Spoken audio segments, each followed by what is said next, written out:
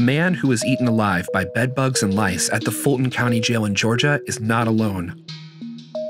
A report from the Southern Center for Human Rights revealed that people held in the psychiatric unit of the jail, where Lawshawn Thompson was left to die, had a stunning 100% rate of scabies, lice, or bedbugs. Over 90% of people in the unit were significantly malnourished, showing clear signs of cachexia, a wasting syndrome, often seen in people with late-stage cancers. Thompson's attorney claims that he has jail records showing that staff noticed Thompson was deteriorating, but they didn't help him. Thompson was imprisoned for a minor misdemeanor in June of 2022 and died 2 months later. Fulton County Sheriff Pat Labatt tried to deflect blame when the story became national news.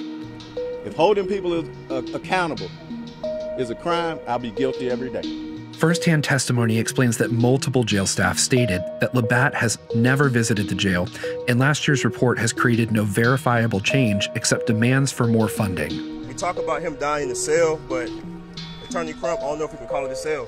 That's true. It looks like a death chamber. Yeah, it does. That's what it is. You're right. A torture chamber. Activists and community members are organizing to demand justice for Thompson and are calling to shut down the Fulton County Jail.